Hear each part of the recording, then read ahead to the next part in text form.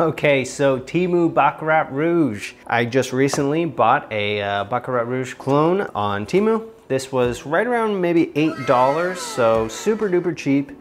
For those of you who don't know what TEMU is, it's basically like an AliExpress sort of thing where it comes straight from China, and it's super cheap. It takes a long time to get here, but most of the time it's either sea freight or air freight, and it takes at least 2 weeks, but it's super cheap. So yeah, let's give it a try. The box is nothing special. I already ripped it up.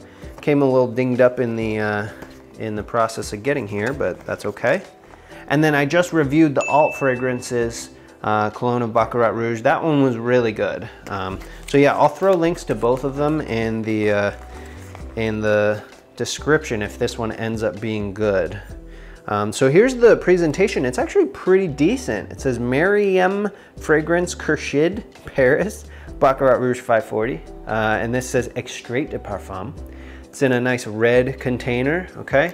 Cheap plastic cap, okay? So, you know, decent presentation, but the cap is not very good. So I have the original here. We already sprayed this. We already sprayed this. Let's give this one a spray. Okay. So, actually a really good atomizer. That was not bad. I'm very surprised. Okay. So it smells mostly like alcohol.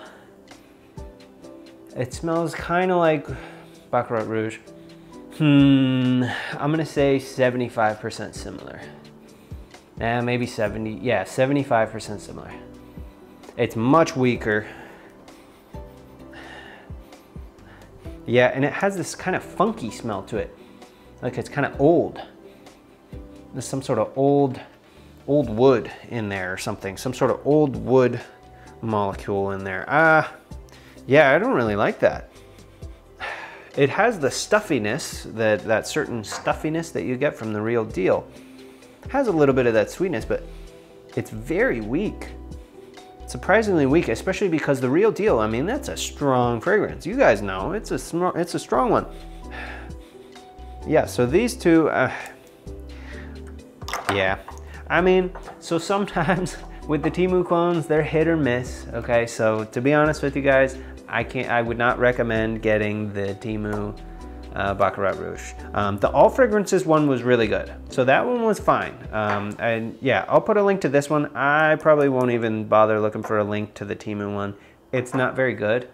The bottle looks cool though. It looks way cooler than the Alt Fragrances one. So that's, you know, that's something. Anyway, let me know what you guys think of the TEMU fragrances in the comments. If you have any other ones that you think I should check out, and make sure to subscribe if you haven't already subscribed. I'll see you guys in the next one.